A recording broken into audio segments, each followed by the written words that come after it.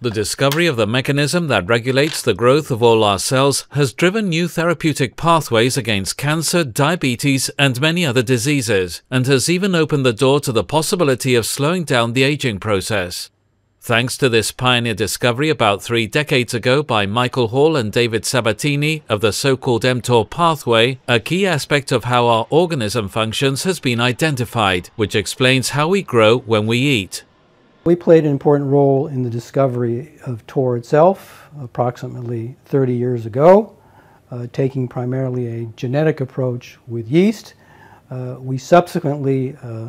discovered that the role of TOR is to control cell growth, and this is perhaps our more significant discovery because at the time it was thought that cell growth was not a controlled process. So we in fact discovered the fact that cell growth is a controlled process.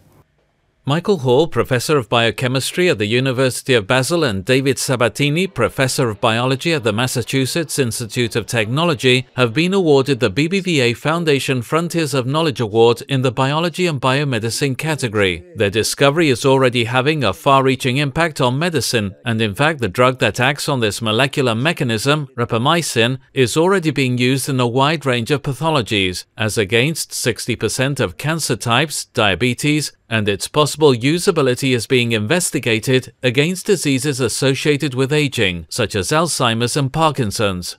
Tremendous excitement about using rapamycin-like molecules or other modulators of the mTOR pathway to ameliorate the aging process, maybe not necessarily to extend lifespan, but certainly to decrease the severity of aging-related diseases. In short, the work of Professors Hall and Sabatini, who have carried out their work independently, has allowed us to unravel the functioning of a complex molecular machinery that has led to a real revolution in the field of biology and medicine. Well, I think it's given the main biomedical implications are that it has given us molecular insight to a wide variety of diseases, which underscores the very central role of TOR in the cell. And the source of diseases where it's given us insight have been diseases such as cancer, diabetes, cardiovascular disease, and depression.